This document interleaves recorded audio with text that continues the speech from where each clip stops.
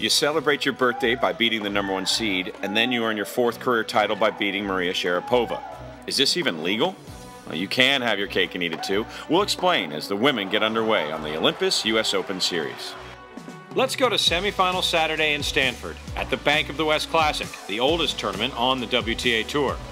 Nothing old about Victoria Azarenka, celebrating her 21st birthday and looking to stay undefeated against top-seeded Samantha Stosur. Stosur seems in a gift-giving mood, struggling with her serve throughout, and Azarenka capitalizes. She plays a solid return game and wins 71% of the time on her first serve and takes the match 6-2, 6-3. Stosur does not get to celebrate her career-high #5 ranking as Azarenka takes the cake and reaches her 3rd final of the season. And she's also on a major roll, having won 10 of her last 12 matches. Who would try to crash her party in the final?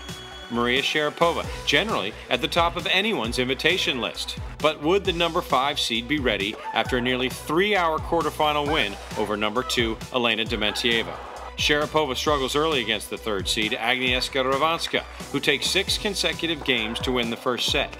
Maria then settles down, gets the unforced errors under control, and takes the final 3 games in both the 2nd and 3rd sets to secure her spot in the final.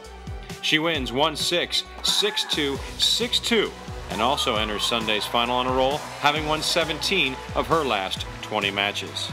The final pitted Azarenka versus Sharapova for the 4th time, Maria holding the advantage 2-1, having won their last 2 meetings. But every contest had been hard fought. Azarenka, twice denied a title this year in Dubai and Eastbourne, had been returning well all week. And to prove her point, she won the coin toss, elected to receive, and promptly broke Sharapova in the opening game. Maria, holder of 22 career titles, has never been one to go away without a fight. She was able to exchange breaks with the Belarusian to even things at 3-all, eventually moving ahead 4-3.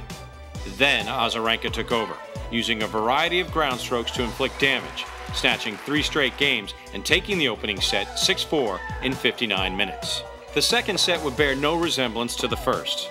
Azarenka established momentum right from the outset, again breaking the former world #1 in the first game and never looked back. Sharapova didn't help her cause any, committing 27 unforced errors in the match. But the Russian had a chance to even the set at 2-all, but squandered a pair of break points.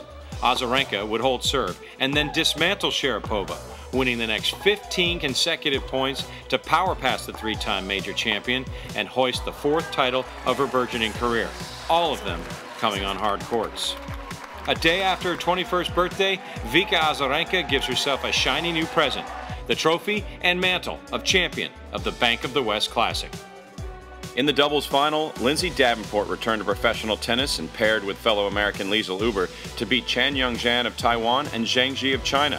It marks Davenport's first WTA victory since 2008. Now for a look at the women's standings in the Olympus US Open Series Bonus Challenge. Victoria Azarenka moves to the top of the leaderboard with 70 points. Sharapova occupies the 2nd position, and Radwanska and Stosur sit tied for 3rd with 25 points. Up next, the women head down the Pacific Coast Highway for the Mercury Insurance Open just north of San Diego. You can watch the action on Tennis Channel and ESPN2. Check the TV schedule page right here on OlympusUSOpenSeries.com for days and times. I'm Kevin Skinner. Thank you for watching highlights of the 2010 Olympus US Open Series.